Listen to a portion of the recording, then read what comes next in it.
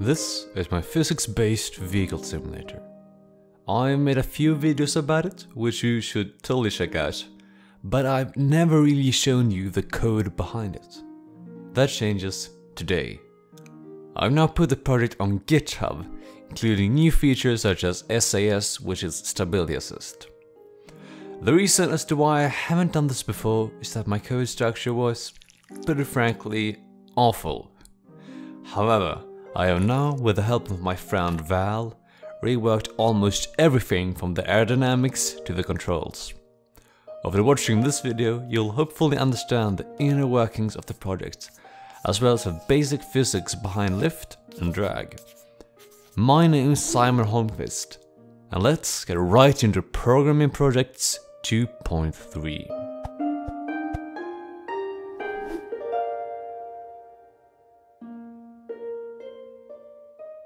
To start off, I'm going to try and explain how I calculate the aerodynamic forces. I won't show any code in this section, but you can skip to this timestamp if you want to see my implementation. Okay, so this is an airfoil. It represents the cross-section of a wing. It is specifically designed to generate lift, which, along with the drag, composes the combined aerodynamic force. When air comes in from the left, it splits right here at the so-called stagnation point. The air above gets moved along the top of the airfoil and accelerates downwards. It continues downwards even after passing the back edge of the airfoil, angling the airflow under the airfoil down too. The reaction force that is created from this acceleration, according to Newton's third law, is what we call lift. The pressure difference between the bottom and top of the airfoil are also part of the explanation, but that's a bit out of the scope of this video. The lift force changes in magnitude partially based on something called the angle of attack. The angle of attack is the angle between an airfoil's forward direction and the relative velocity between it and the air. If there's no wind, this relative velocity is the same as the airfoil's velocity. If you set the angle to something like 10 degrees, the downwards acceleration of the airflow will increase. A similar effect can be achieved using the flaps at the end of the wing. Here's the equation that I used to calculate the lift. CL is the lift coefficient, the scalar that changes mainly based on the angle of attack. It is usually determined experimentally, but the data can be stored in and then sampled from what's known as a lift curve. If we have a curve like this, and we know the angle of attack to be 15, we can see that the lift coefficient is 1.5. You may also notice that after that point, the lift coefficient decreases. This is due to the airflow separating from the top of the airfoil and no longer being accelerated downwards, which means no lift.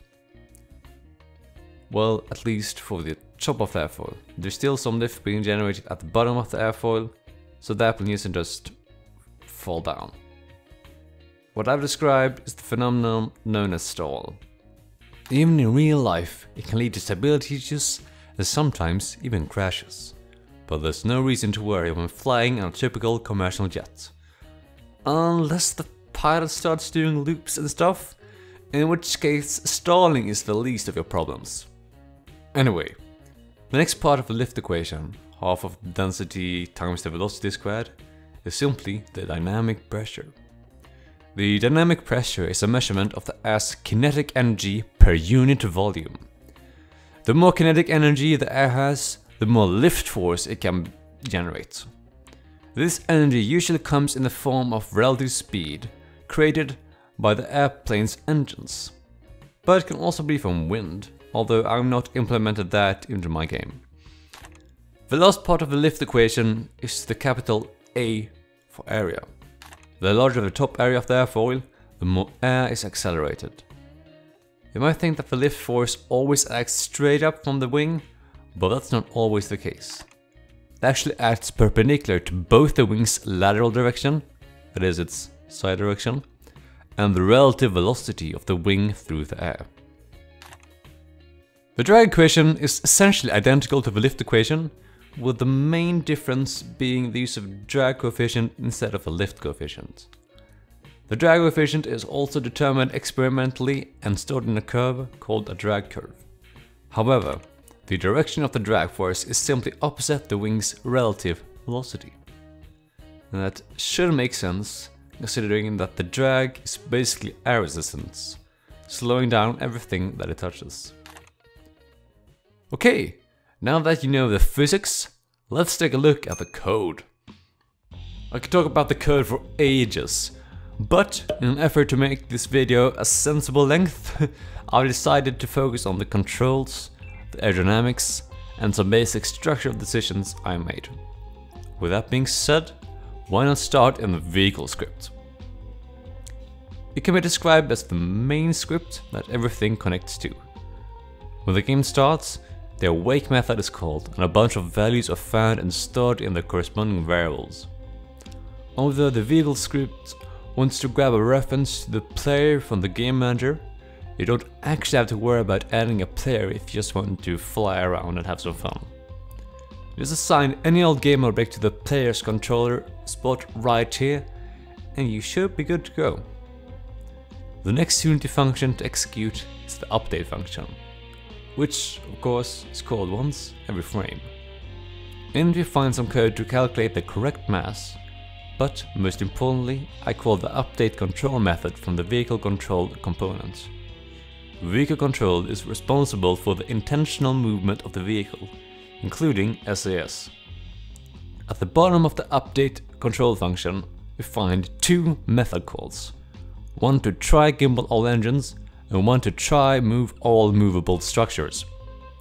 The gimbal code is still a bit dirty, so let's look at try move all movable structures. When the method is called, it finds all the movable parts connected to the vehicle and then calls their try move method. It needs info about the SAS as well as some user input. When the try move method finally executes, it begins by calling another method called update angle manual, with the key pressed array as a parameter. This method changes the private angle variable depending on user input. If the first key is pressed, the angle increases, and if the second key is pressed, the angle decreases. The maximum angle is determined by the rotation limit variable, but I also apply some dampening. I do this to smooth out a flight at high speeds. The faster the airplane moves, the more lift its control surfaces generate, and thus the maneuvers become more drastic. Here's a formula for calculating the dampening. If we were to plot the damping on the y-axis and the speed on the x-axis, the graph will look like this. As the speed increases, angle gets more and more limited, but the curve's rate of change gets slower and lower. Although this does a good job of handling the manual input, we also want to automatically stabilize the vehicle with SAS. If we go back to the try move function for a second, we can see that we have a call to another function, again called update angle SAS right here, taking the SAS strength as a parameter. It gets called if SAS is enabled and none of the keys are pressed. Jumping into that function, we find some similarities to the update angle manual function, such as the speed dampening and the angle clamping, but we also find a whole lot of new stuff. Right here, for example, I calculate what drag and lift forces that the structure would generate at its maximum angle of attack. If we add those forces together, we get the combined aerodynamic force, with which we can calculate the torque that the part would create. To do that, I use this simple formula. The funny looking T is called tau and represents the torque. The R is the vector from the center of rotation to where the force F is applied. Speaking of which, the force in this case is the aerodynamic force vector. We also need a measurement of the entire vehicle's current rotational speed. To do that, I fetch angular velocity from the vehicle's rigid body. Angular velocity is to torque what normal velocity is to normal force, for lack of a better word. I then convert this angular velocity to local space, which means that the x, y and z axis of the velocity correspond to pitch, yaw and roll. After that, I choose which axis I want the part to impact. For example, ailerons impact the roll, while elevators impact the pitch. Now that I know the amount of underside spin on the axis that I care about, I want to see how big of an impact my part would actually have. To do this, I'll measure to which extent the predicted torque acts in the desired direction, using vector 3 ... If the two vectors point in the same direction, the dot product returns positive 1, and if they point in opposite directions, it returns negative 1. Combining all these calculations, I get an error. My goal is to reduce this error to 0, and to do that I use a PID controller. PID stands for proportional, integral, derivative, the three methods that it uses to correct the error. These are often called KP, KI and KD. KP scales for overall strength of the controller, KI ups the strength the longer the error persists, and KD scales for output based on how fast the error changes, effectively smoothing out the movement. The values for these vary greatly depending on the vehicle in question, so it requires some tinkering to find the values that suit your needs. Using all these methods, the PID controller tries to stabilize the vehicle by angling the control surfaces so that they create torque opposite the current spin. Val is way more knowledgeable on this than I am, but I'm planning on learning more in the future. The controller returns a number that I clamp between -1 and 1 to then use as a coefficient for how fast to turn the movable structure. The direction of rotation is simply based on if the angle is negative or not. I finally clamp the angle so that it never goes beyond its limits. That's basically everything regarding the controls, so let's move on to the aerodynamics. The code for the aerodynamics is contained in a class that has the innovative name Aerodynamics. I create an instance of it right here in the T movable structure script, as well as in the T structural path script. This kind of compartmentalization is often called composition. It's good practice to have each class be responsible for one thing only, and composition is a great way to link specialized classes to a root class, so to speak. Anyway, the aerodynamics class has a method called execute aerodynamic forces. It makes sure that all forces are compiled correctly and applied to the rigid body. The weird thing is the Unity tries to do its physics stuff on an interval that is way too slow. I want it to be more frequent so that my physics calculations can be more accurate. To do this, I have to simulate a sort of physics substep. I got this idea from this video made by a guy who calls himself Gas Giant on GitHub. Go check it out, it's amazing. Check out his repo too. I have linked it both in the description and in my repo too, since I use some of his code. What it does is basically simulate the aerodynamics or the forces, half a frame into the future and then combine it with the aerodynamics in the current frame. It's very fancy, but it basically simulates another physics calculation step. Very useful, helped me a lot, remove a lot of jitter in the plane's movements.